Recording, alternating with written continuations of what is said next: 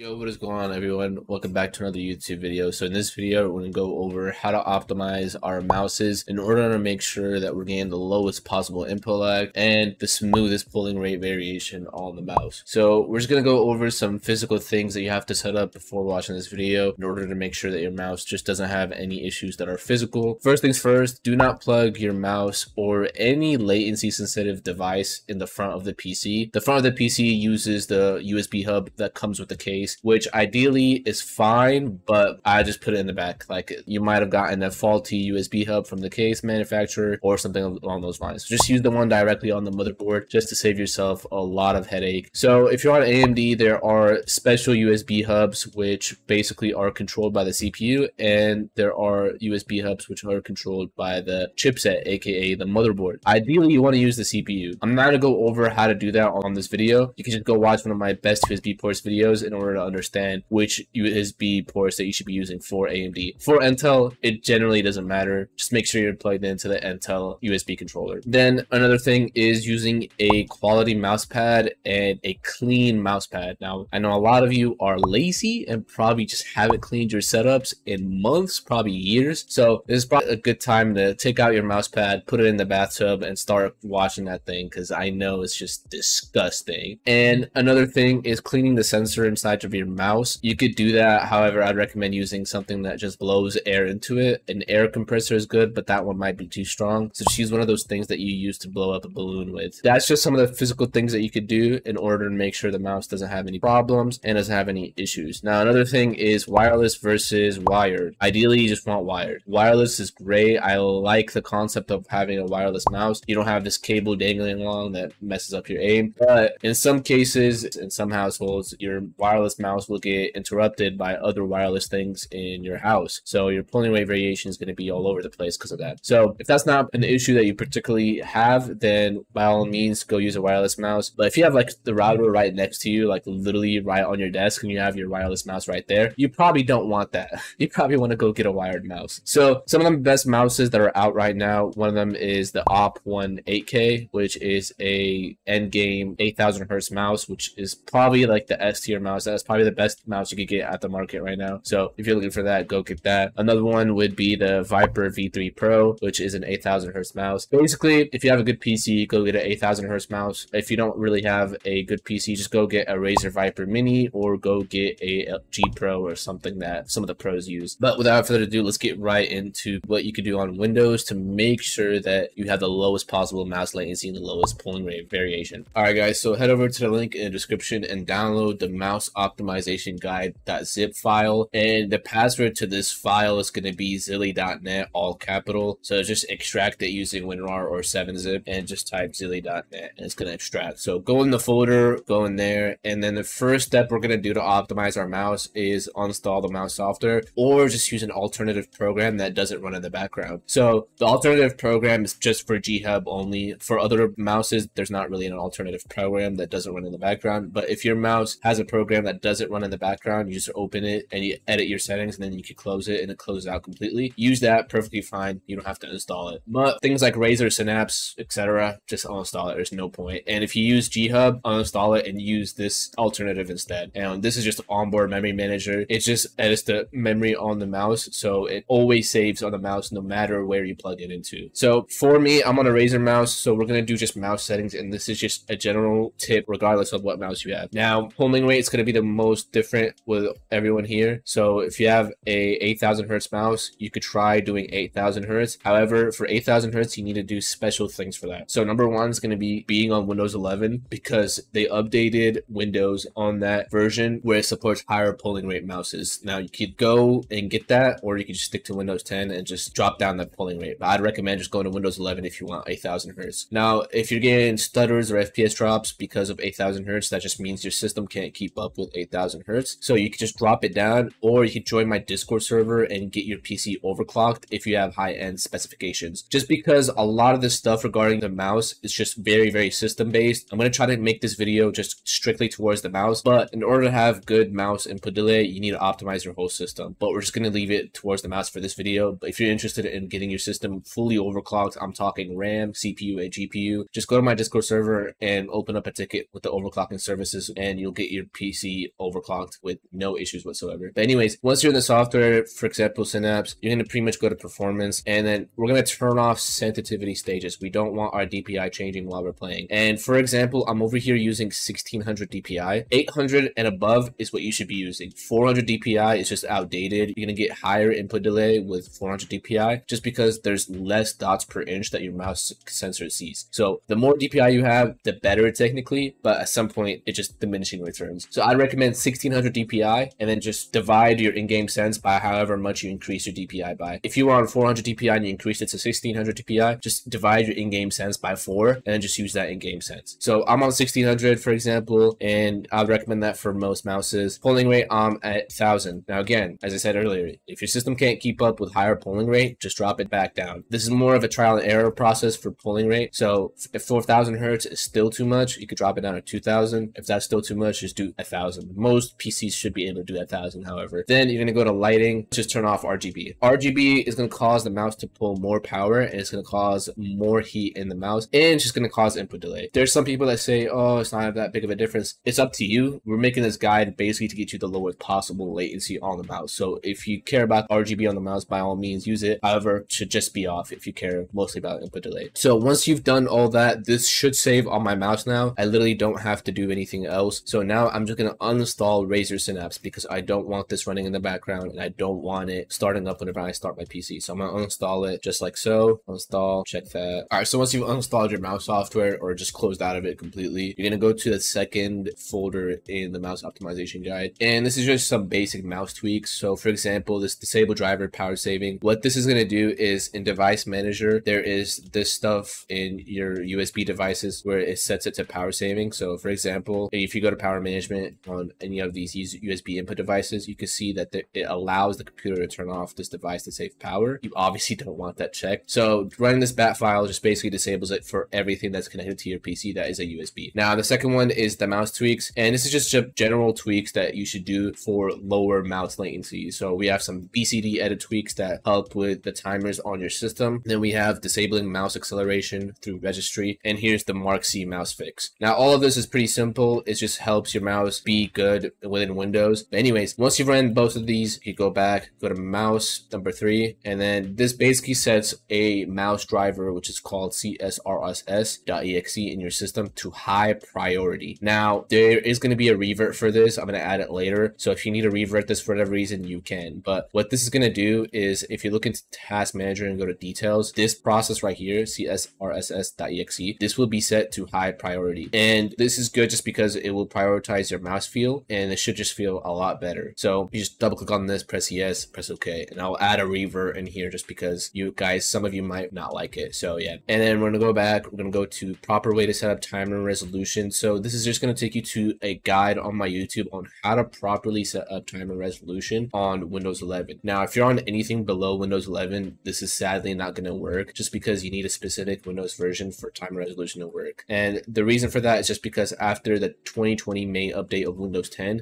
timer resolution basically just stopped working entirely. They broke it. So if you want to get it working, either upgrade to Windows 11 or downgrade to a Windows version that is below Windows version 2004. And the easiest way to check which Windows version you're on, you could just open up your search bar on Windows, type WinVer, and then you can check right here which version you're on. So that's up to you guys if you want to switch and do a complete reinstallation of Windows, but I highly recommend doing it just because timer resolution setting up properly is going to help a lot. And there's some fixes within Windows 11 that are generally good for most systems. Now go back to mouse optimization guide, go to number 5, and this is really important. This is the proper way to plug in your USB ports on your motherboard. So for Intel, it's super simple, guys. You just plug it in the motherboard in the back, and then once you do that, for example, if you go to device manager, click view, device by connection, scroll down and expand the Intel extensible host controller, you'll see your mouse and keyboard down here. Now if you're on AMD, you're going to have 2 of these, or maybe even more, probably 4 of these USB controllers, and that's what this guide is for. Just watch this video in order to figure out which one of those USB controllers are the best for your mouse, keyboard, or controller if you're watching this on a controller. And then go back to mouse optimization guide, and this is just for Intel systems only. This is called disabling XHCI interrupt moderation, and for most systems that are high end, you can do this. But if you're probably on a low end system, like a low end Intel CPU that's quite old, probably test this around, see if this helps you. But what we're gonna do for this one specifically is we're gonna go to the first folder folder, which is move this to startup folder. You're gonna right click on this, click copy, and at the top of the search bar in Explorer, type shell:startup, press enter. You're gonna right click in the blank space, click paste, and it's gonna add this disable imod.bat file. And then you're gonna go back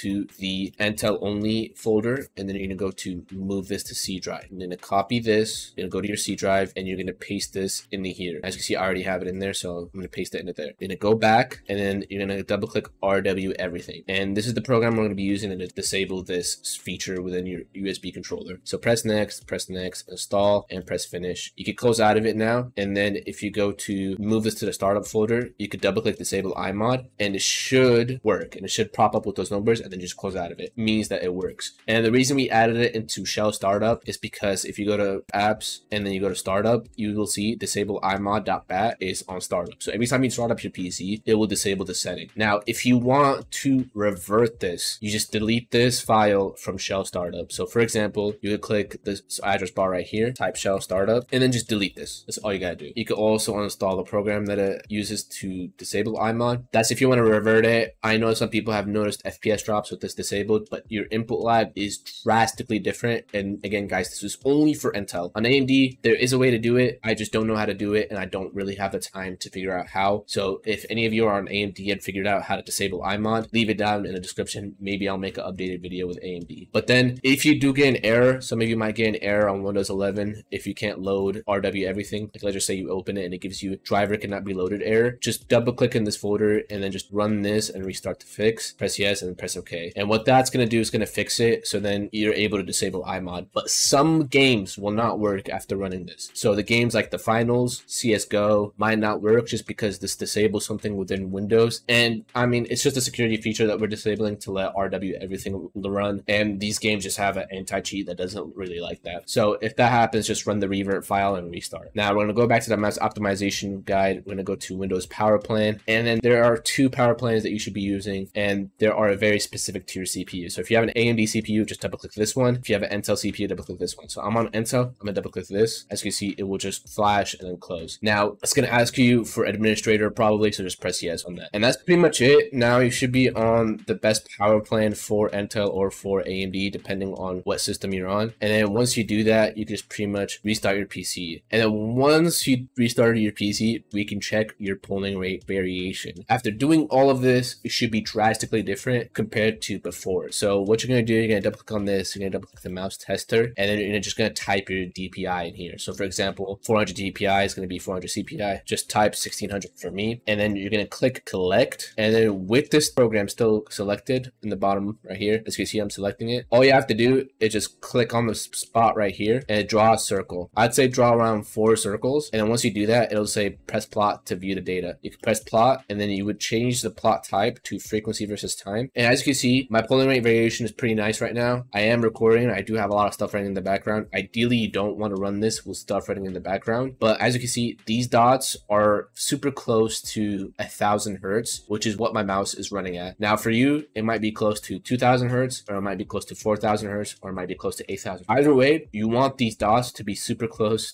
to the number of your polling rate, just because this means the polling rate variation is not bad and it's very close to your polling rate. If you have a lot of dots like going all over the place, for example, I would ignore this part right here. This is whenever you stop clicking your mouse. So you would just type 3400 data endpoint, and this will show up while you were moving your mouse around. And as you can see, mine dropped down here, which isn't really that great, but I'm getting about 40 to 30 hertz between 1000 hertz. Now, ideally, you want these dots as close to the middle as possible if you have it set up like how I did, if you just added the data endpoint to 3400. So for example, I'll do this again. So I'm going to click collect, draw 4 circles, and you want to do it at consistent speed. You don't want to be super fast and then super slow in the next circle. So it's a bit of a trial and error process to get this going, but once you do figure it out, it's pretty easy. So click plot, change the plot type to frequency versus time, and as you can see, this is where I'm going to end off the data endpoint to 2500 data endpoint. And as you can see, this